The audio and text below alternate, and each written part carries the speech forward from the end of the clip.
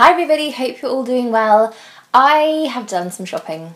Yeah, I went to Space NK, things happened, products were purchased, and I ended up coming out with a bag this big. You know when they give you the big bag that some serious damage has happened. So I thought I would go through what I picked up with you because I do love a good Space NK haul myself, and some of these bits I've tried, so I'll give you my little first impressions of them, and I'm just gonna dig in.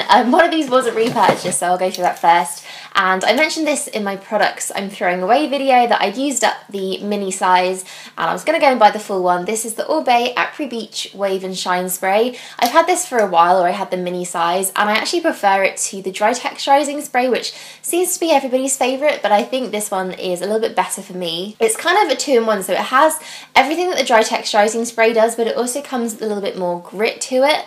It's almost like a sea salt spray, but in a dry formula, so I think that's really interesting. It gives my hair a nice bit of body, and I can spray this to the roots and into the ends as well, and it keeps things a little bit more piecey and a bit more beach wavy, which I really like. So this one was bought. I have to say, Oribe, your prices are absolutely shocking. This bottle I think was about £40, which is just a little bit crazy to me. I do think they last quite a while, especially if you use them sparingly, but I had to repurchase it because it's one of my favourite hair products. But I will be using this very carefully. I think when I first got into the store, I went straight to the Diptyque section because when I fancy a bit of a splurge, I do like to go for Diptyque. I think their candles are just beautiful, and I kind of like treating myself to one every now and then, and I haven't picked up one for a while, so I went for Vanilla. I think it's Vanilla or Vanille, which is probably the French way of saying it, which makes more sense. And as soon as I smelled this, I just knew when to have it. It's vanilla-y, definitely vanilla-y, but it's also kind of undercut with this woodiness. It smells a lot like the, I'm gonna really struggle to pronounce this, the Feu de Bois candle, which is basically their log fire candle, which is amazing, kind of strong and slightly overpowering, but still a really lovely kind of woody autumnal scent. And this kind of has that in there, but because it's cut with the vanilla and something a little bit sweeter, it's a really nice kind of one to ease you into that scent. It just smells like warm autumn nights and bonfires and all those good things that we get at this time of the year. So this one I think I'm going to be burning a lot in the coming months. I'm just going to sit here and smell this now for the next 10 minutes. Just hold on. I picked up a skincare product that I've been thinking about getting for a while. It's from Chapman, and they are one of my favourite skincare brands. I love the Intense Hydrating Booster, I love the cleanser, and the Overnight Facial is one that I use quite often, and this is actually the morning facial. So it's the morning version of that one, which is kind of an overnight oil, kind of serum hybrid, and this is very similar actually, but it's a lot more kind of thin, lightweight, and it definitely sinks in a lot better. I was kind of worried about this not working well underneath makeup and just leaving my skin a bit oily for the rest of the day, but actually once you put this on and then you put your normal moisturiser on top, it just feels like it's completely gone, it's sunk in, but your skin, it just feels so plumped and hydrated and just super moisturised, super glowy. I find that that's the effect you get with every Chapman product. It just makes your skin look so dewy and lovely and fresh. I've also had a few no makeup days where I've kind of put a little bit more than I probably should of this on and used it as just a really hydrating, really kind of nice little treat for my skin. So when I'm just around the house and I'm not doing anything or going anywhere, I just put a thick layer of this on, and it really keeps my skin nice and hydrated. And I do find that throughout the day when I'm not wearing makeup, my skin gets very dry. So this kind of helps to balance that out and compensate for the really dry weather we have at the moment. There's a motorbike going past. I really do think it's a great one, especially if you have dry skin like I do. For people with oily skin, obviously, I think this is probably one to avoid just because it is an oil. Although I am a big advocate of putting oils into skin, whether you have oily skin or dry skin, I think adding oil is never a bad thing. So I'm glad I picked this one up, and I think this is going to be a bit of an autumn-winter skincare essential. And then I have a few makeup bits, and this first one, I feel like I just need to do a little bit of context. We need to talk a bit about this because even purchasing this myself, I had a bit of a what am I doing? Am I going crazy moment?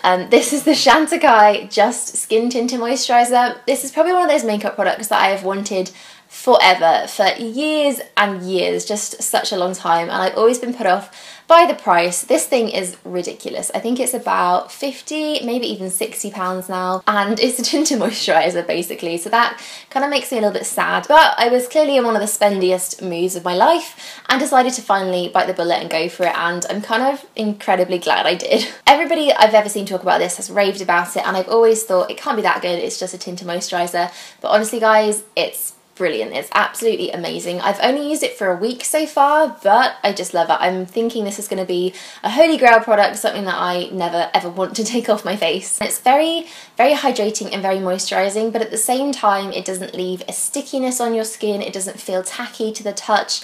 I'm wearing it now and I don't have any powder on top apart from my bronzer and my blushes, and it feels perfectly fine. If I touch my face, it's not coming off on my hand, and I find that most tinted moisturisers tend to do that to me. So the fact that I can wear this and then it's really moisturising and it doesn't slide around on my face is amazing. And also the coverage is really, really beautiful. I think you definitely need to have a good skin day to wear this, although you can build it up. It works really nicely at kind of being buildable. And then with concealer on top, I think that's really all you need. I don't have the best skin at the moment. I've got some breakouts on my cheeks and quite a lot of redness, and I still get away with wearing this and then just concealer. I think it's really nice to just use a very light base and just conceal in the places that you need, rather than going on top with a really heavy kind of full coverage foundation and just putting it everywhere. I will persevere and carry on using this. I don't really want to stop using it because it's so good, and probably do a proper review of this in about a month's time when I've really tested it out.